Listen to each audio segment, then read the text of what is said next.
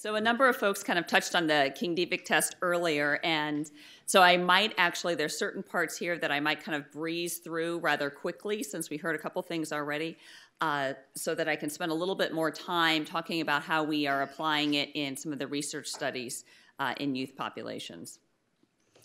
Okay, a couple disclosures. So I am employed by Mayo Clinic. Mayo Clinic has a financial interest in the King-Devick test. I also, I think it's been more than a couple of years ago, did receive some travel reimbursement and honoraria. And then I'm not going to be discussing neuroassessment systems today.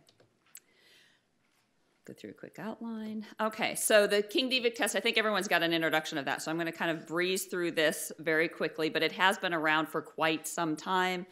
I think since the 1970s, and it is a test of saccadic eye function. Rapid number naming does get at measures of attention, certainly this eye function as well as language as well.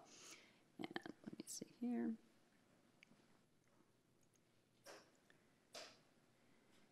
So obviously there's certain things that are automatically activated in the brain when you're just looking at something, and then when you add in the language of actually having to say the numbers out loud along with the scanning.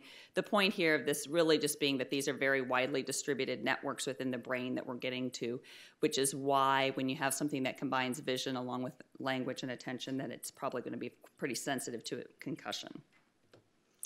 As Dr. Dodick already alluded to earlier as well, these are widely distributed networks within the brain.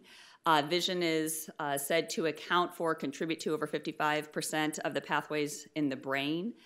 Eye movements relate very closely to the functional integrity of the brain.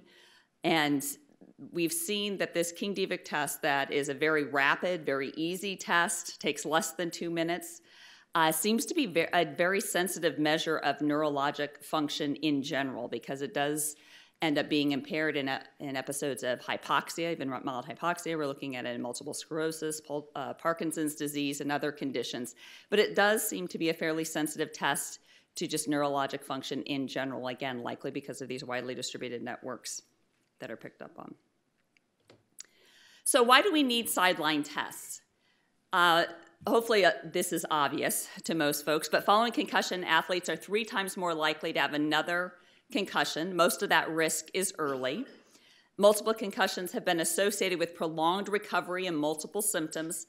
And really, there's now been some research that has clearly come out showing that if folks are removed right away, if they have a concussive injury and if they're removed from play right away, they're actually likely to return to play faster than if those concussions aren't either detected or the player's not pulling.